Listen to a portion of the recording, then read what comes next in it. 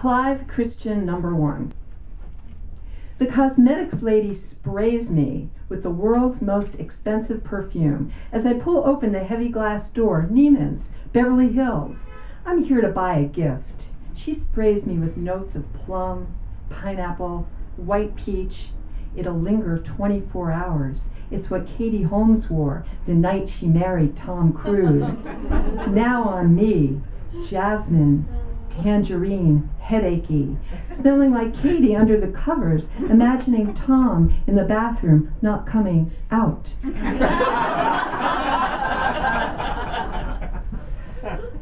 I keep nuzzling my wrist as I browse through men's scarves, falling in love with myself, wondering if I should have worn Clive Christian No.1 on my wedding night. Not residue from Bain de Soleil left from the day poolside in Santa Barbara.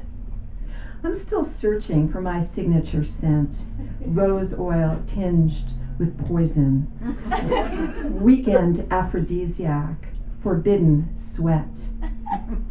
I remember how I used to test my mother's, kept on the blue, depressed glass tray on her dresser.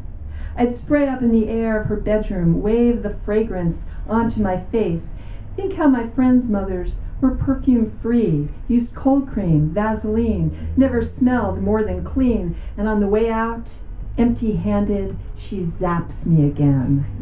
This time, she hits me with bergamot, lime, Sicilian mandarin, thyme.